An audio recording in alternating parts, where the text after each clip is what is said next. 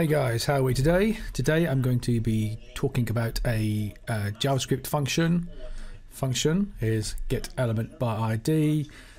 This function is used to return a reference to an element within your web page, giving you the ability to change properties in real time.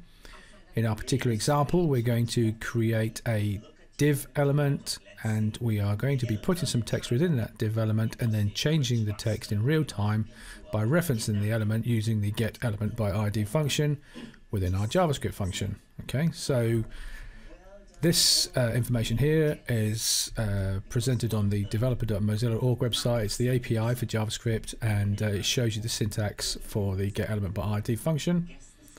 Okay, the element is the reference to the element that we're going to be looking at, which is in our particular case the div element, and then we've got the container for the getElement function, which is the main document for the site, and then the getElementById method itself, and then the property within that, the parameter, is the ID, which is going to be the ID of the div tag that we use at the time. Okay.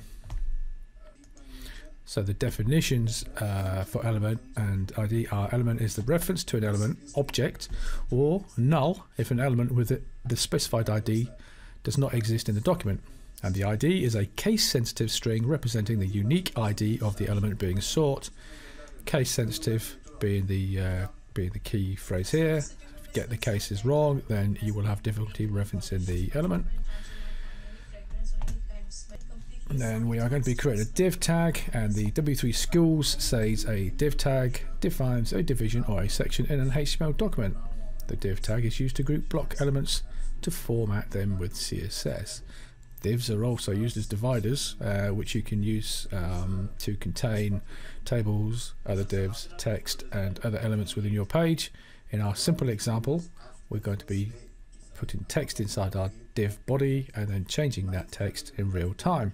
Hope you find this little demo helpful, and hopefully I'll do a few more JavaScript demos in the future for you guys.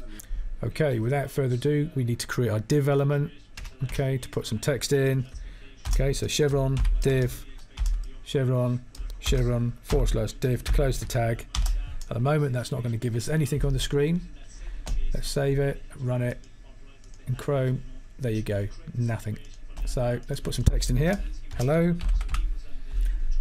Save it, run it, launch it in Chrome. There's our text. Bloody marvelous. First website. Okay, so this is a real live website. Not very practical, not very constructive, but at the end of the day, that's not what it's here for. It's here to demonstrate the use of how to update text within a div in real time using getElementById and JavaScript function. So let's get on with it.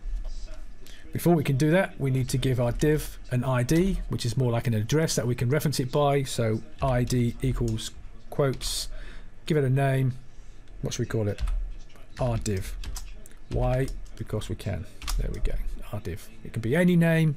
Just remember, it's case sensitive, so when you reference it, you have to make sure you obviously get the case sensitivity correct. That is it. Let's save that. Let's go to a new line, and now we need to create the button, which we're going to use to fire the event, which will update, which will call the JavaScript function, which will then update this text. Okay, so it's going to be an input type, and the type is going to be a button. Okay, and we want a double quotes, not a number 2. And on the button, we want to give it a label. We can call it run or go. So value equals quotes, go quotes, and that will put the word go onto our button. And then we need to wire up the event which is fired when the button is pressed, which calls our function. To do that, we actually call the onClick event, and we assign it our function, so equals quotes, and we give it the function name. We're going to call our function FNC demo, parentheses, quotes, okay, and then we're going to close off the button, so / close chevron. Let's save it. Okay, let's run it, and there we go. We've got hello, got a button. Press the button, nothing happens. Press F12. Okay, look down the bottom of the screen, reference error, func demo is not defined. Well, obviously it's not defined because we haven't written it yet. This incidentally is the Chrome debugger screen. Most modern debuggers come with, most modern browsers now come with a built-in debugger which you can access by pressing F12. And if you suspect something's not working and you want to pinpoint the issue on your site, then F12 it, look at the console and look what errors pop up, and you can find plenty of errors by doing this. A very handy tool. Okay, so let's get on with writing the script. So we need to get up to our head, and in here we need to create the script tag to tell the browser that it's about to execute a script, /script to close the actual script tag, and then create our function. So we want to create the function keyword and then the function name down here. Look, function demo, Control C, Control V, parentheses, open curly, close curly. That's the function defined, but obviously it's not going to do anything at the moment. We can type in a simple JavaScript pop-up box called alert, which is very handy for doing demos and, you know, checking your code's working, functions are being called, etc. Very handy little thing. And in here we can put in the word hi, for example. You can put anything in there. Save it, run it. Excuse me. Press go, and away you go. Look, up with your JavaScript alert. Hi. So we know the function is now being called, which is fantastic. So now all that's left to do is to implement the getElementById function, which is what this subject is all about. Very simple. We create a variant type var, and E for element. You can give it any name you want. It doesn't have to be E. It could be LM. It could be anything you like. Equals getElementById. Notice the case sensitivity of this function. Very important. Otherwise it won't work. And then parentheses, semicolon to close the line off, single quotes, and then in here you need to put the ID of the div that you want to update the text for. So rdiv goes in with the single quotes. Very simple. Okay, now this isn't going to work, and I'll explain why in a minute. Let's put a new line down here, and let's type lm dot inner text. Okay, so this is going to look at the inner text of that element. So here's the element, okay, div. The inner text is hello. Okay, so we're now referencing the hello within this element, element.innerText. Okay, equals, and then the text that we want to replace the current text with. So we're going to give it the word world. Why not? Hello world. Okay, now close that line off with the semicolon. Now that pretty much is it. Okay, save the file, run it. Now this isn't going to work, as I just said, and I'll show you why in a minute. Okay, press go, nothing happens. Why is it not happening? Well, remember, F12 to get your debugger up. Look at the element that's the error that's caught in the console. Uncaught reference error. getElementById is not defined. What? Well, we know getElementById exists because we've already seen it here. Where's she gone? We've already seen it here in the API, getElementById.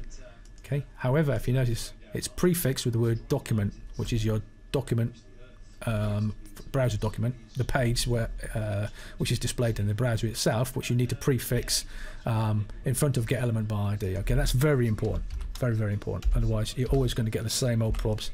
Okay, so document dot, and I can't spell, document. There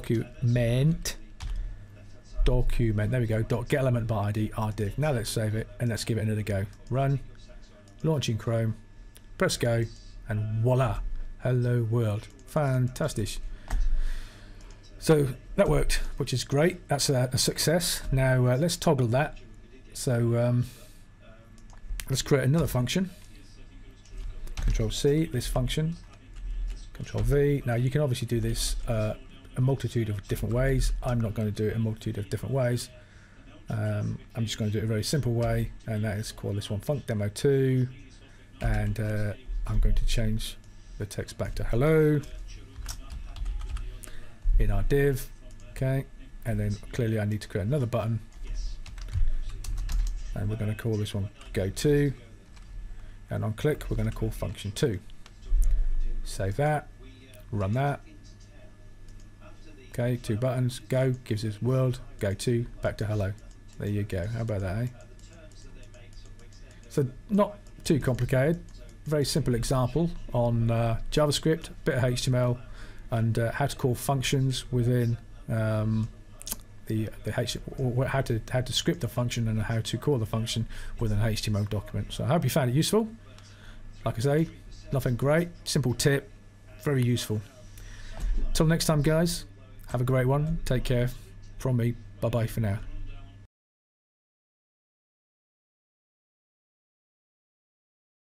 At the moment, if we run this, we won't see anything, so we can actually run this within let's run this within Chrome. Okay, interesting. Okay, and then we need to create the script for the button. So we go to our head, which we are already in, so I'll put all this in the wrong place. We need to put some text on the button so we know what the button does, and we want to call this one, for example, we'll call it go, so we have to enter value equals quotes go quotes. That'll put the word go onto the I'm doing it again, dude.